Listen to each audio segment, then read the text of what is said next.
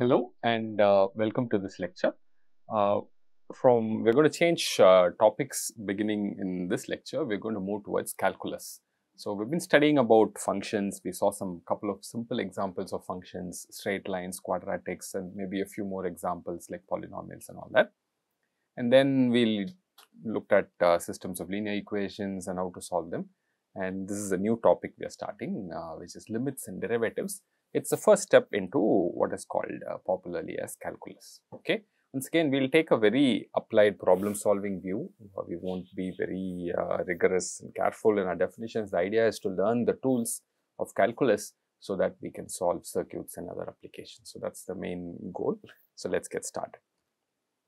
So what are the problems and questions that calculus tries to address? What are the problems that need notions of limits, notions of derivatives, as we'll see later, notions of integration and all that. Let's ask those questions first and try to understand those questions and their importance. So if you recall, when we looked at functions, there were three basic tasks which I said you should become comfortable with when you look at any function. Any function that you look at, there are three tasks you should be comfortable with. First is you should be able to evaluate it. Given a particular x, you should be able to evaluate the value of f of x. Now, there are lots of computational tools that can do this for you, but sometimes it's good to know how the computational tool is working. Like, how is it that the computational tool is evaluating? So, simple functions like the straight line, right, ax plus b, or even the quadratic ax squared plus bx plus c, or even a polynomial, we are able to easily evaluate. It's just multiplication, addition, we can do that. Or maybe even if there is some rational division going on, we can evaluate. So those things we can evaluate. But if there is a slightly more complicated function, we have to rely on a calculator. And how is the calculator working? How is it that the calculator is able to calculate the value, right? So that's an important question to ask, and we will ask that beginning in this lecture. So once you're able to compute, you can try to plot. Now here also there is a slight subtlety. I will talk about it in the next slide as the next problem that we look at. Finally, we also looked at the problem of inversion, right? So this, I didn't call it quite invert, but basically what you're doing is you're given a y naught, and then you have to find the x naught such that f of x naught is y naught. So what value of x results in a particular value for the function? It's sort of like the inverse. Given x naught, you find f of x naught. That's one way. But given f of x naught, find x naught. Right? So that's the invert problem. So that's there's three things you should be able to do with the function. So let me ask some interesting questions about the computation now. So the evaluation of the function. If you look at a function like x power 1 by 2 or x power 2 by 3 or 10 power x, these are functions that you're able to plot, you're able to calculate, right? So if you take Desmos or any other tool or a calculator, it can calculate these functions values for you. How is it that it's calculating that? Like for instance, a very simple question. How do you compute the value of square root of 2? We all know some 1.414. I mean, where does it come from? How do you calculate it, right? So, the reason why I'm pointing out root 2 is a very typical simple example, but you may have more complicated one, 5th root of 7, right? I don't know, 190th root of 2000, I mean, you can have any number of problems like that, but how do you calculate those numbers? Your calculator is able to calculate it. How is it working? So, we should know that. I think it's an important thing to know. And that's the first thing. So even calculation for a slightly more non-trivial function, how to do is a very important question. So 10 power x, for instance, how do you find 10 power root 2, right? How do you compute the value of that? I mean, of course, calculator can do it, but how is the calculator working? Okay, so this is something. It's an important problem, and we will look at how.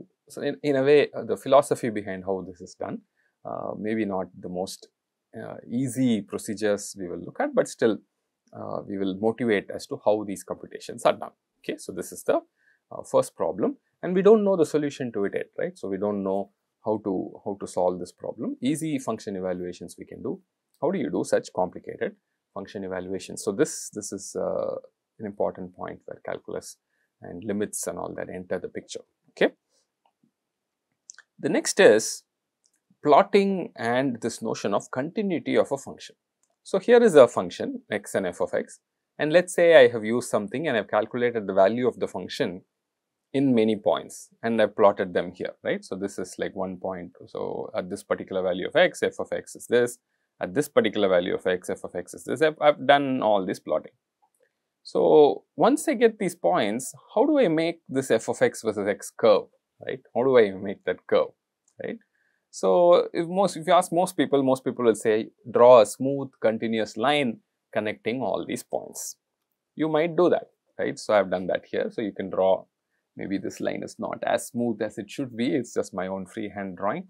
So, you can draw a different line if you like, and you can draw a smooth continuous line connecting these dots. But why is that justified?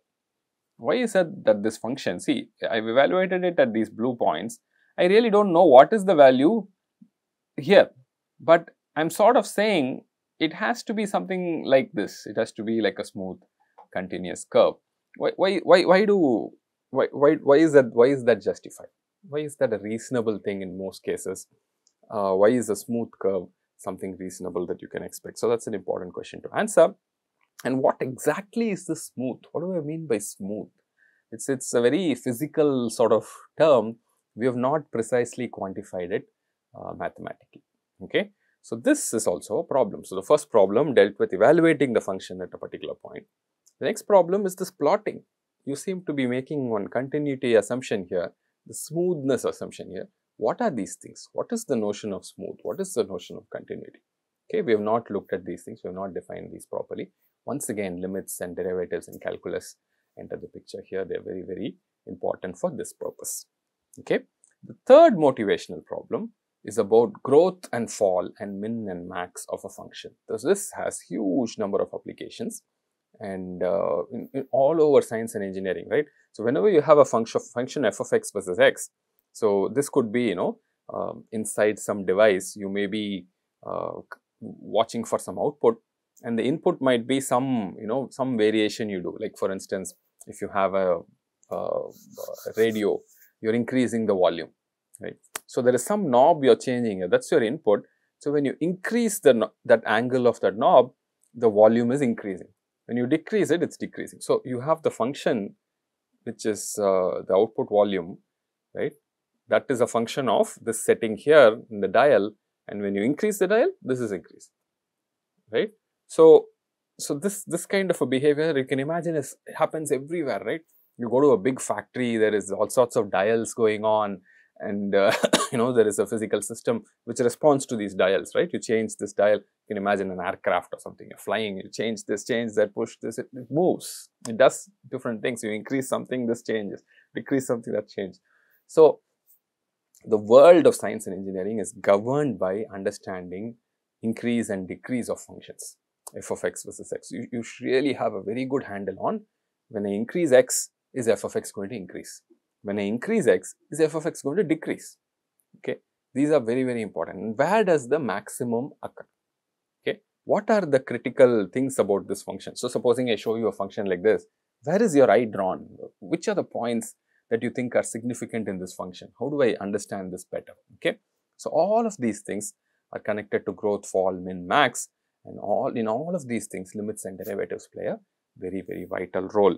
So, let's first look at this question that I asked you. When I show you this function, your eyes probably are not automatically drawn towards these points, which I've marked in red here. What is so nice about these points? What is so critical about these points? These points, you could call them as critical points. So, you can see at these critical points, this function seems to be hitting a peak or a trough. Trough is like the opposite of the peak. That's what it is. And it also changes its behavior around such points. What do I mean by changing its behavior? This growth and fall behavior changes around these points. To the left of x1, for x less than x1, okay, I'm using this kind of notation for the first time here, so to understand that, if you have x less than x1, the function is increasing, right? So, if x is for x to the left of x1, if I increase x, f of x is also increasing. It has, this kind of behavior. So, it's going up like this. So, when I increase x, f of x is also increasing. But if I go to x1 to x2, right, x between x1 to x2 here, if I increase x, f of x is falling, okay, so it's decreasing. Again, after this critical point x2, you see that behavior switches. See, around the critical point x1, the behavior switched. For x less than x1, it was increasing. After that, it started falling. After the second critical point x2, it is again beginning to increase. So, you see x2 to x3, if x is between x2 and x3, if I increase x, move towards the right, my f of x is also increasing. Okay. Again, I hit a critical point x3, and after the critical point, the behavior reverses. And then I hit a critical point x4, and after the critical point, behavior reverses. Okay. So, you see here the critical points of a function, which you have to understand. So, if you are modeling some science experiment, there is some output you are measuring, you think it is a function of some input, you are measuring these things, and then you sketch this, you are really paying attention to where does it peak, where is it increasing, is it decreasing. So, those things determine a lot of things about what you can do to achieve a desired output, isn't it? So, it is very, very important to understand this behavior, and critical points play a vital role. In any function, you should be able to find the critical point. Okay. Now, and once you have the critical point, there is this notion of increase decrease going on, growth and fall of the function around the critical point, and you see around the critical point behavior changes. There is yet another property of this function which is related to asymptotics. What is asymptotics? Whenever you say asymptotic, it means what happens for very large value of x. Okay. So, you notice here when x becomes very large and positive, this function seems to be tending to some non-zero value. I mean, it seems to be flattening out, right? So, it is going to a non-zero value. On the other hand, it looks like, I have not fully drawn yet, but it looks like if you go towards large negative x, the function may go off to 0. Okay.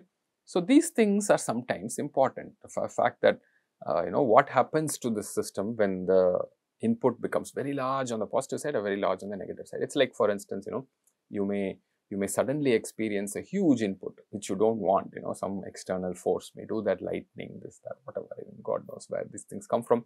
So, you may get that, and in that case, what's going to happen to your system? Is it going to blow up? Is it going to go off to infinity, or is it still going to be some finite value? These are important for you, right? So, these are all crucial things you have to study, and limits and derivatives play a very, very important role in understanding these kind of behavior. In fact, this we will see other situations where there are functions which may go off to infinity at some finite value of x also.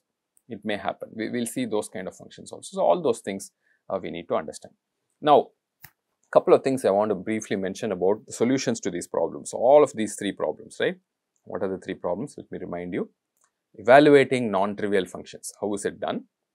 Plotting functions, connecting points. Why is it continuity is important? What is the smoothness? Why are we doing that? And finally, understanding the critical points, growth, fall, asymptotics of a function. Where does the function blow up? Where does the function go to 0? All these kind of things. Now, one can argue that I can do this experimentally, graphically and all that, right? So, it's okay, it's fine. Once I give you the graph of the function, maybe you can, see it. But I've always pointed out how relying on graphical methods is a problem, right? Sometimes the scale may not be okay, you may not be able to measure everywhere, you may not be able to draw everywhere, you won't get accurate, exact results if you want very good accuracy in your systems. A lot of systems need precise accuracy, in control. So, if you want all that, it's not possible. So, analytically being able to do this, given an analytical specification for f of x, maybe f of x equals some complicated function of x, right? Being able to do these things analytically is also very, very, very important. So, limits and derivatives are very vital for helping you solve these three problems, and as we go on to the rest of the lectures, you will see how to solve each of these problems. We will come back to these problems and comment on them at the end of these sets of lectures, but let's jump into limits and derivatives and try and understand how these kind of problems are solved.